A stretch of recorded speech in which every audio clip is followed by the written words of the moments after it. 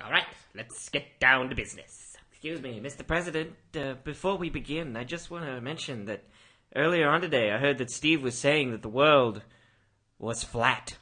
Is this true? Yes, sir, he was saying it was flat as a pancake.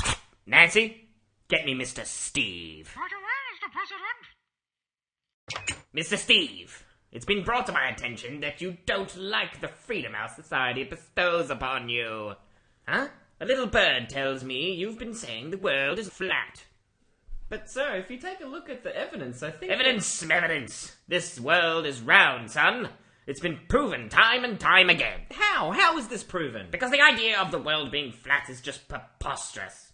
So, you haven't proved it? You haven't proved it. Sir, can I ask you something? Is the sun flat?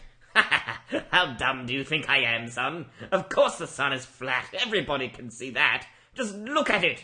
Look at its flatness. So then why is the idea of our world being flat just so... Because it just isn't the good Christian way. I mean, this flat world you speak of. What happens when you reach the end? You just fall off? Actually, it just goes on forever. You do realize that you sound like an idiot.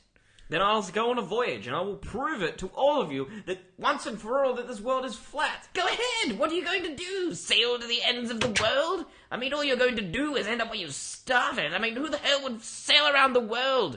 What? It just sounds stupid. What the hell are you still doing there? Shockmouth says some stuff, and then no one cares about it. Shockmouth says some stuff.